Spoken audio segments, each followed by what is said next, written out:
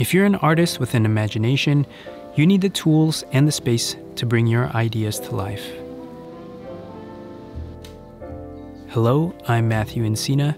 In this video, I'll take you through the DIY process of building this art studio for my wife Belinda and give you a tour of our space. Before I begin, I want to give a special shout out to GrobeMade for sponsoring this video. I spoke to Ken Tomita, their CEO, and Sean Kelly, their lead designer, early on in the process. These guys are experts in workspace design and helped me plan out the details of this project. More on that later. If you've seen my previous videos, you might know that my wife gave up our spare bedroom to give me my own office. Since then, she's been working out of the living room to make her beautiful pieces of art. Since I spent so much time creating my own perfect workspace, I wanted to do the same for her. For this project, we had a few goals in mind. First of all, this is a multi-use space. Yes, it's Belinda's workspace, but it's also our living room. We didn't necessarily want to make the living room feel like an office, so we had to design something that balanced work with living space. Belinda is a multidisciplinary artist, which includes illustration, paper craft, digital design work, and everything in between. So she needed a workspace that could hold all of her tools and was big enough for all of her various projects. Lastly, the corner she was working in didn't get much sunlight during the day, so we had to reconfigure our space so she could be closer to the window. After a few weeks of researching different furniture we could buy to build her space, nothing was quite right. Frustrated and motivated, we decided to build everything ourselves. Before this project, we had zero experience with woodworking and building furniture, but luckily we had an idea of what we wanted and YouTube University to teach us. Just a disclaimer, my wife and I are total beginners when it comes to woodworking. Our process was full of mistakes, which you'll see throughout the video. I started off by sketching a few ideas in 3D. I used Cinema 4D to block everything out. After showing a few mock-ups to Belinda, she got inspired and wanted to take over the design. With a little back and forth, we settled on this configuration, a long floating desk connected to a floating credenza for storage. At 18 inches in depth and 145 inches long, we designed this to be more narrow than a normal desk, to make sure we didn't eat up our walkway behind the couch, and to make the room feel as big as possible. With the design locked, we finalized all of our measurements and created a shopping list of materials we needed to get. After researching the options between the different kinds of wood, we decided to use a white oak plywood because of its color and strength. While we would have liked to go with a solid wood, it was about 3 to 4 times more expensive and much harder to find at the large sizes we wanted. We ordered our wood from a local lumber yard here in LA and had them delivered to us. These things are massive at 4 by 8 feet. A bit challenging to get these inside the house. Over the weekend, my dad came over with his power tools to help us out. He already owned most of the equipment we needed, so it saved us a ton of money from having to purchase our own. Thanks, Dad. We live in a small condo. We don't have a garage or a yard. Our workspace for this project was my small patio and our living room. We made it work. We started by cutting down our boards using a circular saw.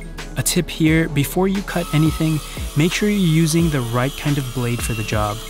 Unfortunately, we started by using general blades, which left a lot of chipping on the end of our plywood. Eventually, we caught on and bought a plywood blade for the job, which cut much cleaner. With the plywood sheets broken down, we started doing our refined cuts to the exact sizes we needed, using a table saw for long rip cuts, which is parallel to the grain, and a miter saw for cross cuts, which is perpendicular to the grain. Because it was our first time, it took a couple of days to get everything cut down just the way we needed it. With all of our pieces cut, we began the process of joining everything together using wood glue and dowels. We picked up this dowel jig to make sure all of our holes lined up with each other. This process was a lot harder than we thought it would be. It took about 2.5 weeks of gluing, clamping, drying, and making sure everything stayed at 90 degrees. It took a bunch of clamps and a lot of patience. With most of the big pieces of the credenza and the desk put together, we moved on to edging. which is the process of taking a real wood veneer and gluing it along the plywood edges to hide its layered look. You can buy these in rolls that match your wood species that come with an adhesive on the back. Here's a few tips I found helpful for the edging process. Use a really hot iron to melt the glue from the veneer onto the plywood. Buy an edge trimmer and a flush cut plier to quickly trim off the excess edging. Then break the edges with sandpaper to soften all of your corners and to blend everything together. To prep the surfaces for finishing and to smooth all the imperfections out, we sanded everything down using a 220 grit sandpaper. While most people hate it, this is one of my favorite parts. To see something go from rough to smooth is so satisfying. To finish the wood, we used this natural oil wax blend. We applied 2 thin coats using a non-abrasive pad. This tinted the wood a few shades darker, brought out the natural textures in it, and gave it a protective coating for use. Once the finish dried, it was the moment of truth, mounting everything to the wall. I first used a stud finder and marked all of the posts with tape. We designed the desk and credenza to mount with a French cleat so it'd be much easier to level and align everything. We drilled the cleats into the studs first using cabinet screws and triple-checked if everything was leveled. Then we lifted the credenza and the desk to sit on top of the French cleat. They almost fit together, but needed a little light hammering to get it all snug. Once in place, we screwed the top part of the cleats in to lock everything on the wall. We then installed a few shelves above the desk, using these heavy-duty brackets and cuts of the same plywood we used for everything else. With everything mounted, we moved on to installing the shelves inside the credenza and the hinges on the doors. I thought we had already gone through the hardest part of the project, but getting all of these pieces to line up and close properly took several attempts. It even required shaving down some of the edges and resetting the hinges. Eventually, we got it all to fit. We then moved into installing these beautiful black knobs on all the doors. This gave everything a nice black accent. To power Belinda's devices, we installed this power outlet on the surface of the desk for quick access. We also cut out a hole for this grommet to run cables down to a hidden surge protector inside the credenza cabinet. With the main build complete, I did one more pass of sanding using plain printer paper. This is a woodshop technique I learned from my friends over at Grove Made. They use this to finish all of their wood products, which gives any wood surface an ultra smooth finish. With the build out of the way, we shifted our focus to organizing the space. We took inventory of Belinda's sketchbooks, tools, and crafting materials, then organized them using stackable plastic drawer bins. We originally got these from Muji a few years ago, and they're a great way to make the most of your vertical space. As we started moving Belinda's stuff into the cabinets, she realized she had so many pencils and various types of mediums that she needed to organize in a smart way. So she drew up some plans and decided to build a drawer with customizable dividers. We took a trip out to Home Depot and bought a few sheets of poplar wood to construct it. 2 days later, she had a drawer designed specifically for all her stuff.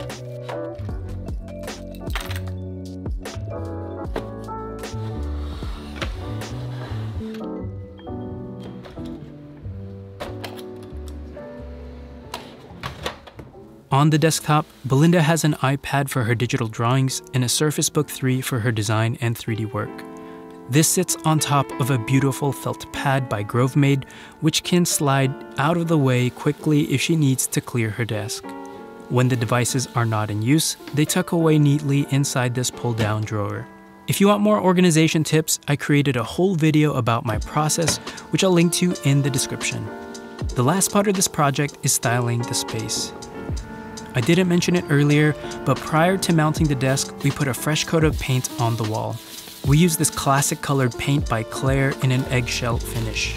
This brightened and warmed up the room and was the perfect base color to complement everything inside. Above the desk, we decorated the shelves with Belinda's books, trinkets, and sketchbooks. To personalize the space, we put a few pieces of art in repurposed frames. We displayed some of Belinda's original works, as well as a few pieces from other artists she admired. If you want to put up your own gallery wall, I recommend laying everything out as a sketch first. Then pick one keyframe as an anchor to develop an offset grid from, somewhere in the center of your wall. With that key piece in place, you can then arrange your other frames around it and continue to add to your gallery as your collection grows. That way you have a flexible system to build from in the future. To break up all the rigid visual lines, we added indoor plants throughout the space. This brought a lot of life to the environment. On the desk surface, we displayed this handsome vintage typewriter we picked up from the flea market a few years ago.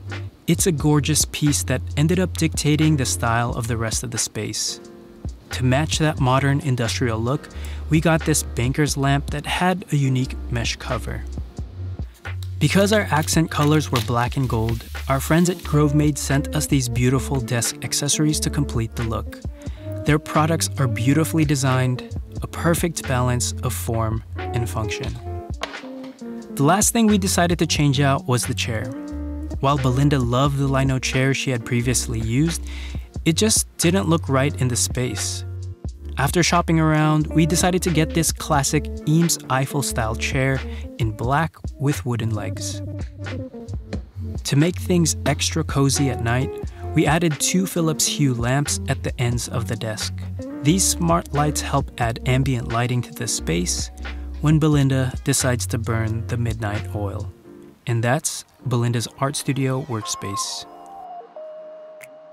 Before we started this project, Belinda wanted to refresh her workspace to suit her changing needs as an artist.